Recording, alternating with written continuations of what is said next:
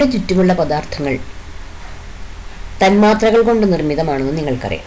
പദാർത്ഥങ്ങളെ അവയുടെ തന്മാത്രകളിലെ ആറ്റങ്ങൾക്കനുസരിച്ച് മൂലകങ്ങളെന്നും സംയുക്തങ്ങളെന്നും തിരിച്ചിട്ടുണ്ട്. എന്തിനാണ് ആറ്റങ്ങൾ തമ്മിൽ കൂടിച്ചേരുന്നത്? Why do atoms combine together? Atoms combine to form molecules in order to attain stability. ആറ്റങ്ങൾക്ക് സ്ഥിരത കിട്ടുന്നതിന് വേണ്ടിയാണ് അവ തമ്മിൽ കൂടിച്ചേരുന്നത്. എങ്ങനെയാണ് ഈ ആറ്റങ്ങൾക്ക് സ്ഥിരത കിട്ടുക? പീരിയോഡിക് ടേബിളിലെ 18ാം ഗ്രൂപ്പിലെ ഉത്കൃഷ്ടവാതകങ്ങളുടെ അല്ലെങ്കിൽ നോബൽ ഗ്യാസസിന്റെ ഇലക്ട്രോൺ വിന്യാസം നമുക്കൊന്ന് നോക്കാം. How many electrons are present in the outermost shell of these elements except the helium? 8 electrons. What is the maximum number of electrons that can be accommodated in the outermost shell of an element? ഈ Nobel ഗ്യാസസിന്റെ എല്ലാം ബാഹ്യതമ ഷെല്ലിൽ 8 electrons വീതമാണ് കാണുന്നത്. ഹീലിയത്തിന് മാത്രം 2 electron. ബാഹ്യതമ ഷെല്ലിൽ 8 electron വരുന്ന ഈ ക്രമീകരണമാണ് അഷ്ടക ഇലക്ട്രോൺ സംവിധാനം.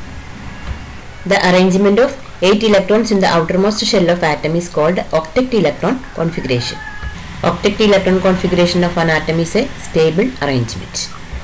ഉത്കൃഷ്ടവാതകങ്ങൾക്ക് അല്ലെങ്കിൽ നോബൽ ഗ്യാസസിന് സ്ഥിരതയുള്ള ഈ അഷ്ടക ഇലക്ട്രോൺ സംവിധാനം ഉള്ളതുകൊണ്ട് അവ സാധാരണയായി രാസപ്രവർത്തനത്തിൽ പങ്കെടുക്കുന്നില്ല. ഹീലിയത്തിന് ഒരു ഷെൽ മാത്രമുള്ളതുകൊണ്ട് 2 ഇലക്ട്രോൺ സംവിധാനവും സ്ഥിരതയുള്ളതാണ്.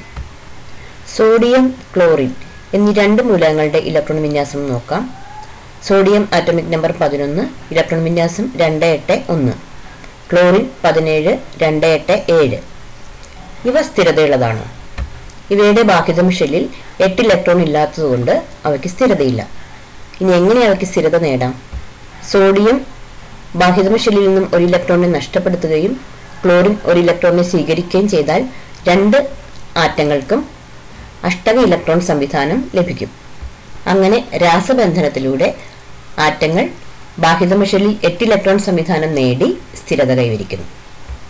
അത് സോഡിയം ക്ലോറൈഡ് എന്ന തന്മാത്രയായി മാറുന്നു.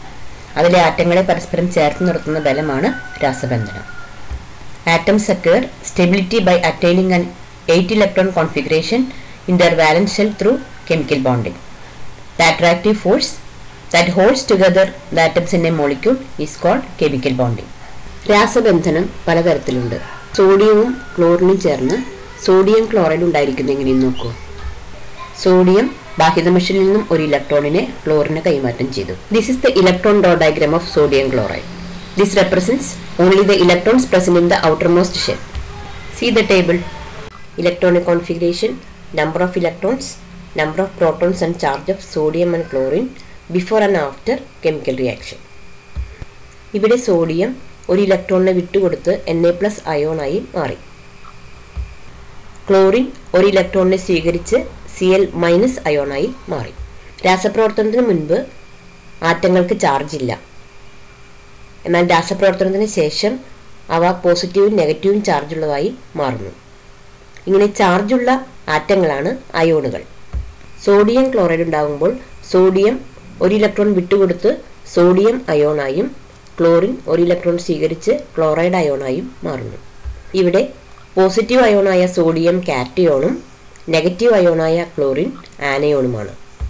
സോഡിയം ക്ലോറൈഡിൽ അയോണിക ബന്ധനം വഴി ആറ്റങ്ങൾ 8 ഇലക്ട്രോൺ നേടി സ്ഥിരത നേടുന്നു.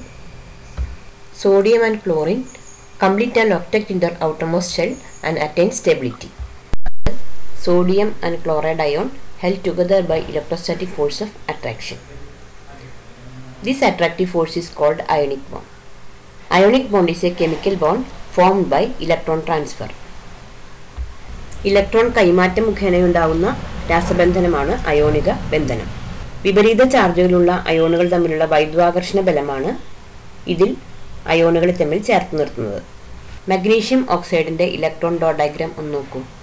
മഗ്നീഷ്യം ബാഹ്യതമ ഷെല്ലിലുള്ള 2 ഇലക്ട്രോണിനെ ഓക്സിജന് കൈമാറുന്നു. ഇവിടെ പ്രോട്ടോണുകളുടെ എണ്ണത്തിൽ മാറ്റമില്ല, പക്ഷേ ഇലക്ട്രോണുകളുടെ എണ്ണത്തിൽ വ്യത്യാസമുണ്ട്. ഇലക്ട്രോണുകളുടെ എണ്ണം മഗ്നീഷ്യത്തിന് രാസപ്രവർത്തനത്തിന് മുൻപ് 12 ആയിരുന്നു, രാസപ്രവർത്തനത്തിന് ശേഷം 10 ആയി കുറഞ്ഞു. ഓക്സിജന്റെ രാസപ്രവർത്തനത്തിന് മുൻപ് 8 ആയിരുന്നു, രാസപ്രവർത്തനത്തിന് ശേഷം അത് 10 ആയി കൂടി. മഗ്നീഷ്യത്തിന് 2 പോസിറ്റീവ് ചാർജും ഓക്സിജന് -2 ചാർജും ലഭിച്ചു. സോഡിയം ഓക്സൈഡിലെ അയോണിക ബന്ധനത്തിൽ സോഡിയം ബാഹ്യദമിശയിലുള്ള ഒരു ഇലക്ട്രോണിനെ ഓക്സിജന് കൈമാറി. സോഡിയത്തിൻ്റെ ബാഹ്യദമിശയിൽ ഒരു ഇലക്ട്രോണാണുള്ളത്. ഓക്സിജന് 2 ഇലക്ട്രോണുകൾ വേണം. അതുകൊണ്ട് ഓക്സിജൻ ആറ്റം 2 സോഡിയം ആറ്റത്തിൽ നിന്നും ഓരോ ഇലക്ട്രോണുകളെ വീതം സ്വീകരിച്ച് അഷ്ടകം പൂർത്തിയാക്കുന്നു. ഇതിൻ്റെ ഇലക്ട്രോൺ ഡോട്ട് ഡയഗ്രാം ഒന്ന് നോക്കൂ.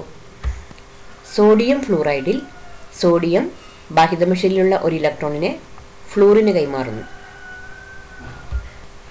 സോഡിയവും ഫ്ലൂറിനും ബാഹ്യദമിശയിൽ 8 ഇലക്ട്രോൺ നേടി സ്റ്റെബിലിറ്റി നേടുന്നു. മഗ്നീഷ്യം ഫ്ലൂറൈഡിൽ മഗ്നീഷ്യത്തിൻ്റെ ബാഹ്യദമിശയിൽ 2 ഇലക്ട്രോണുകളുണ്ട്. എന്നാൽ ഫ്ലൂറിന് 1 ഇലക്ട്രോൺ മതി അഷ്ടകം നേടാൻ. മഗ്നീഷ്യം ബാഹ്യദമിശയിലെ 2 ഇലക്ട്രോണുകളിൽ ഓരോന്ന് വീതം ഓരോ ഫ്ലൂറിനാറ്റങ്ങൾക്കായി കൈമാറുന്നു. അങ്ങനെ സ്റ്റെബിലിറ്റി നേടി MgF2 ആയി മാറുന്നു. ഇങ്ങനെ അയോണിക ബന്ധനം വഴി ഉണ്ടാകുന്ന സംയുക്തങ്ങളാണ് അയോണിക സംയുക്തങ്ങൾ. Compounds formed by ionic bonding are called ionic compounds. Examples of ionic compounds are NaCl, MgO, NaF, Na2O and MgF2. ഇവയെല്ലാം അയോണിക സംയുക്തങ്ങളാണ്. ഇനിയും ധാരാളം അയോണിക സംയുക്തങ്ങളുണ്ട്. അവ കണ്ടെത്തി അതിൻ്റെ ഇലക്ട്രോൺ ഡോട്ട് ഡയഗ്രാം ഒന്ന് വരച്ചു നോക്കൂ.